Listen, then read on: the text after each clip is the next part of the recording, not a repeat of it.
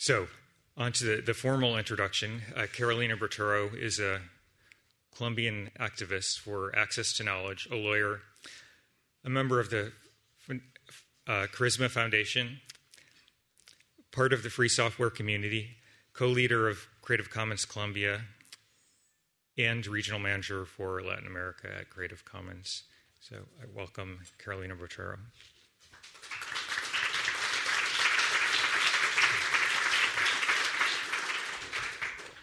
Thank you very much.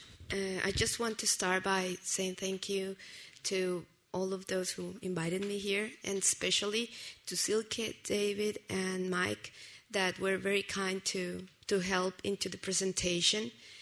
I, of course, do not want to charge on them. The responsibility on the presentation is fully mine if you like it. If you don't, then blame them because they helped. How do I put this? Can you help me here, please, to put it there? I want to advise at the beginning, I am an activist, so I don't know about anything in deep. The experts, you are the experts on this. And then, of course, what I do know about is a lot of digital commons, a lot of what Mike said I shouldn't talk about. So I was forced to use examples of my daily life. Just mercy with me if I'm not expert on what I'm going to use. Anyway, my presentation is what if fear changed sides. I want to start by saying that this is the relation I want to start with. If we acknowledge that information is power, if we acknowledge that knowledge is power, we should then acknowledge that controlling both, either or both, information and knowledge, we will have power. Why does this relation matters? Because the control of information and knowledge can change sides. And this is important because the power relation can be changed.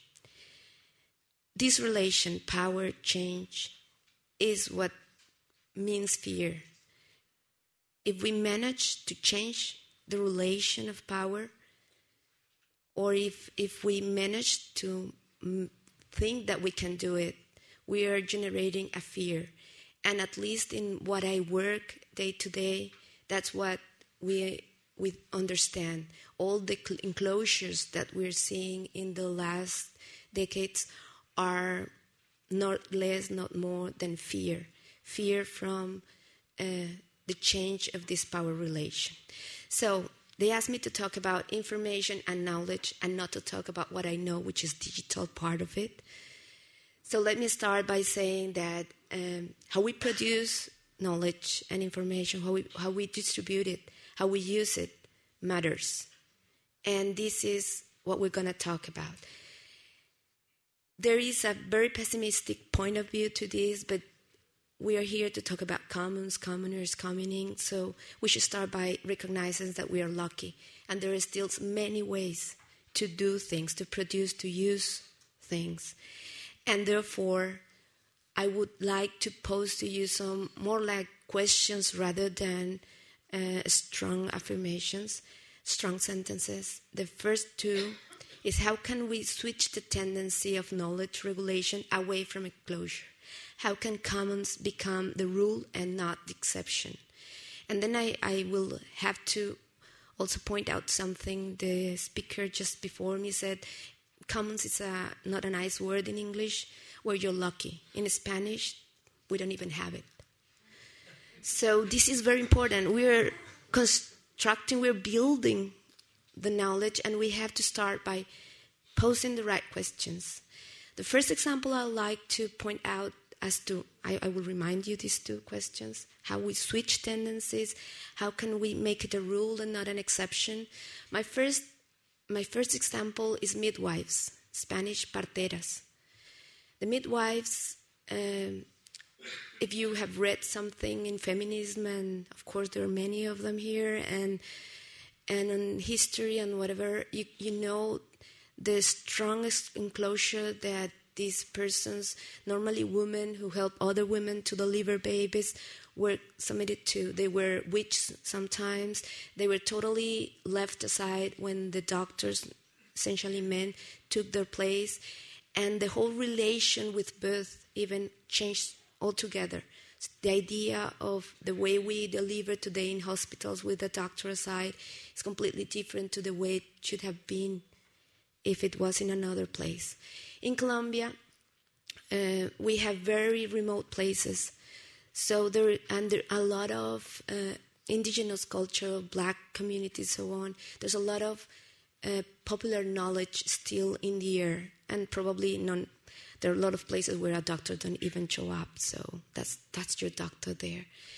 And there is right now a huge movement that is especially driven by this woman that is Rosmilda, the older one from the picture, and she's a partera from the Pacific part of Colombia that's been moving the pride of being a partera and the right to exercise her work. There's even a draft law. They're trying to push it up to make it legal, because right now it's illegal, and to make a whole movement towards them as being able to help others, not just the woman who's in delivery, but also the doctors. Okay. What they want is to be recognized as somebody that can do something which is legal, not illegal, and that they know. So it's a recognition of knowledge. My second question will be, can we switch market logics by showing there are other logics? Okay, first example is the written music in Colombia, Spanish partituras. The written music in Colombia in the 18th and 19th century was basically manual. It was written by hand, and it was copied by hand up until very into the 20th century, because there was not really a market for that. So people will just share it and pass it on and whatever. However, all the intellectual property laws that came into force talk about industries. And of course, we're protecting industries from the north. And in the US, you do have an industry that produces massively these partituras, this written music. Not in Colombia, but now we're tied to the intellectual property laws. And intellectual property laws says that those protected works that are not printed, are not published, have a strong moral right. And the only one can allow a reproduction, modification, anything, is the author or the right holder. Therefore, today, literally all the students in Colombia that study music are totally pirates, because it's impossible to have music that otherwise would be in the public domain used by them. It's easier to use classical music from Europe probably than to have a nice vals from 19th century in Bogota that was played in Bogota being used by them. They can't photocopy it. Of course they do it. But I mean, why? Why to have this kind of enclosures? To pose an example that is more tangible for maybe all of us and more recent, Silke said, put some numbers, but I just found that it was nicer a picture.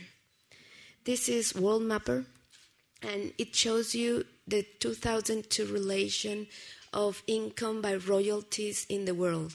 So instead of the space, the kilometers a country occupy in the map, it's been changed by the number, by the income a country received during 2002 for royalties.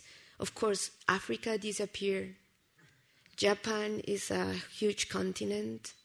US takes most of what it's America probably. And well, UK, it's bigger than Europe, and so on and so on.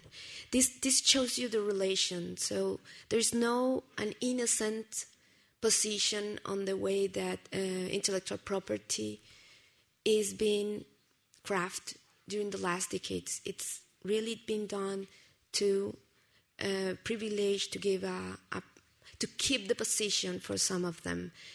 Again, sorry, my examples are mainly intellectual property because that's what I work on.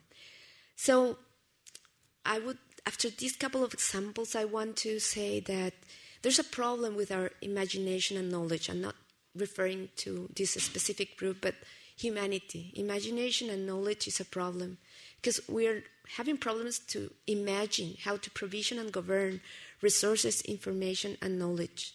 We just can think on exclusivity and control when we think on this.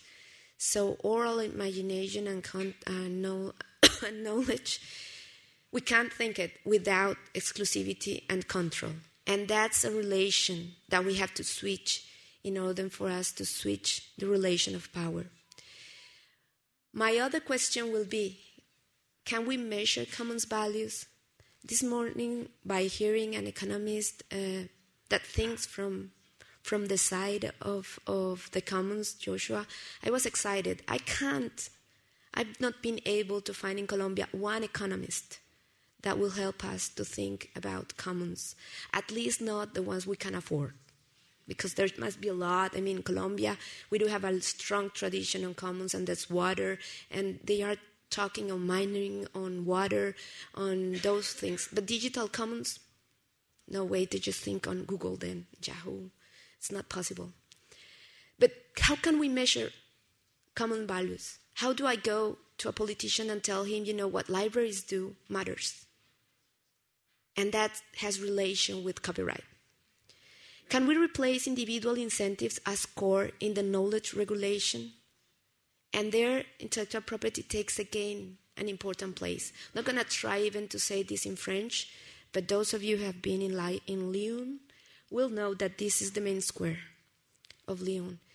And there was an important court decision on this square. The old picture is the former square, the new picture is the new square. It was redesigned in order to put some parking lots down and to facilitate the tourism and so on. So the architect and the artist who did this had a copyright over the new landscape for the urban city. When the square was finished and the photographers came to take pictures and make the new postcards, they sue this postcard company because they were the copyright owners for the new design of the square. There was, of course, a trial, and finally the judge decided that this was an accessory right related to the principal right, and an accessory. It's not good. Bien accesorio, an accessory wood that has to follow the destiny of the main wood, which is the square as a whole. And the square, really most of it is public domain. So just don't bother. Your copyright follows the public domain. Let them take the pictures. That's kind of funny also, because it poses the situation of private versus public. Not really common. It's private versus public.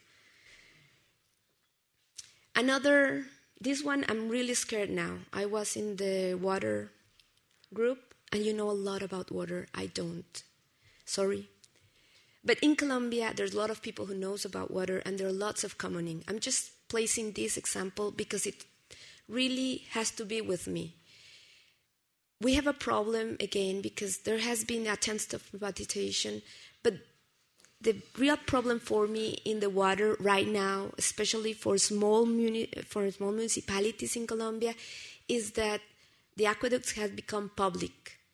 And all the big municipalities and the state and departments and so on have told the little municipalities, that's a good, you just take care of it, charge for the water and take care of it. And that's what they do. They charge and they provide water. They try to do it for everybody. But most of the small municipalities are not taking care of the water. And that was evident during the last strong winter we have. Colombia, for those of you who don't know, we're in the tropic, so we really don't have the seasons. We call winter when it rains and summer when it's sunny. So saying this, a strong winter, which means a lot of rain. And despite the fact that there was a lot of rain, there were a lot of little towns that were without water. The place where we have a small summer house in close to Bogota was without water. And we start looking at why. The reason is nobody's taking care of the aqueduct. To just charge and give, and they pay a salary to somebody that will go and make it drinkable, and that's it. The situation is like that in many, many places in Colombia, despite the fact that it used to be a commons, and there were a lot of people looking at it. But the switch, there was a point on the switch where state stopped giving money to care about water, and they are just charging and getting the water. I want to say with this that that's the situation in all Colombia. No, the paper behind the picture shows very successful small commons aqueducts in Medellin, a huge city. 30% of the water in Medellin is managed through commons practices and not through the central aqueduct of Medellin. So there are very diverse things going on there, but what I care the most is that the individualism point of view of many of them is putting in a terrible position small towns in Colombia, the second country who has the most diversity and the most rain in the world. No way to say that that's for us. So, in these kind of situations, can we blame individualism, or have we inadequately articulated the value, either qualitative, quantitative, or any of the commons? Or have we missed adequate infrastructures and tools to raise the common? This third point is important. We do have to think about infrastructures because they care. So if we call ourselves commoners and we have to be consequent with it. Call it money, call it software, whatever. I'm not going to go in deep in here because I have a limited time, but I want you to think about that also on infrastructures. So finally, and just to put myself where I know, because I am an activist on intellectual property law, I would like to put you this last question. Can we introduce the commons discourse from the front door and not from the back door? And by saying this, I will start by blaming myself. I don't do that. Normally what I do is that I try to include the commons into this discourse. But since the debate is based on knowledge requires enclosure, what I do is I put it through the back door. And I'll explain this. The picture you're looking at is just an infographic of TPP, which I think, who of you do not know anything about TPP? Okay, so I'll explain then. So TPP is the Trans-Pacific Partnership Agreement. The Trans-Pacific Partnership Agreement is the new, if you have heard about ACTA, NAFTA, TAFTA. So TPP is the one for the Pacific. And it's the new kind of club for some countries to do to get into a commercial agreement that includes a lot of things, but among them intellectual property. With this agreement, we will raise even more the minimum standards of intellectual property, fighting piracy, and this will mean more years, I think 120 years of protection for some certain intellectual property goods. There's going to be more measures on DRMs, that's the digital logs. So when you buy a CD, it has a digital log. You can't copy it to the MP3. Of course, you call your son and he does it for you. But in Colombia, the son will be facing 4 to 8 years jail. And that's not normal, but the TPP will raise it for all of you. And kind of that small measures, but altogether, it's a bigger enclosure. The point is, when I as an activist go to the politicians, it's not a brand to say I come here on behalf of the commons, as you said. I have to say, you know what? Well, really, in copyright law, there's something that's called public domain. And we have to take care of it too. So you can't just keep on putting more and more time of protection, because eventually we will not have public domain. And that's not good. You know why? Because under public domain, you can use it and privatize it, and really that's what Disney did. And he made a huge amount of money on that. I mean, really, really. Who can say that Cinderella was Disney's good idea? It was here in Europe, I don't know, 3 centuries ago. He just took it from the public domain and made it for the customer that today needs. But he just wants now to keep Cinderella there. So if I explain it like that, the politician will understand me and might change his mind. I can't go with the commons because it will take me 3 years, something that I could explain in 2 words. So I blame myself because this is what I do, and it's exactly what Mike started by saying. This is what the how do you call it? The successful movements that use commons are doing. We are hacking the law, but we're not doing it upfront. So I'm here, and I want to continue coming to commoners meetings to remind me that there is one day probably when I will do it through the front door. And when we were discussing my presentation, this sentence jumped out of Silke's voice. She said it was through a discussion with Severin Dusolier, and this more or less was the conclusion. And this is, from a lawyer mind, very difficult to understand. But I am trying to make it, something to look at when I wonder the day I can come through the front door. So, intellectual property reform and licensing are just a small part of a universe of knowledge commoning. Movements like transparency, privacy, collaboration, the money, all that part are potentially all of science and culture too. That's why probably you miss in this presentation talking about Wikipedia and all those wonderful digital commons I do know a lot about. But the idea was precisely to let you know that when we talk about information and knowledge, there is a very transversal discourse that we have to find and build together. In order to do that, I just want to leave you with 3 ideas. I couldn't bring coffee for all of you, so I brought a small and nice flu to share. When and how did we accept that the autonomy of all is subservient, to control of knowledge by few? How come? And that's the question for myself. All the time I have to come with the few because the majority says this, or a lot of them. This is a question.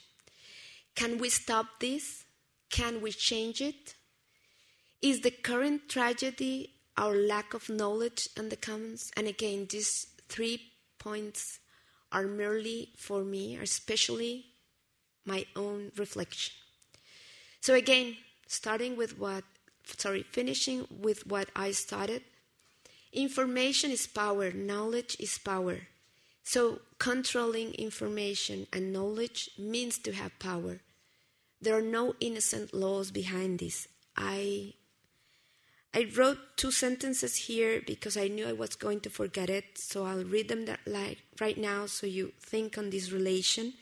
When I show you the reading music, I was meant to say, market logics drive the current status quo in the regulatory framework, increasing social economic inequality and diminishing public spaces every day. When I show you the square in France, I was meant to say, legal system of intellectual property place individual financial incentives at the center of knowledge regulation, marginalizing commons values.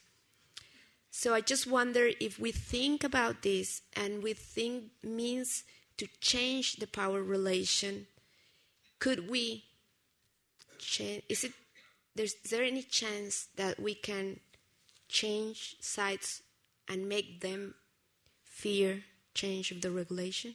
Thank you very much.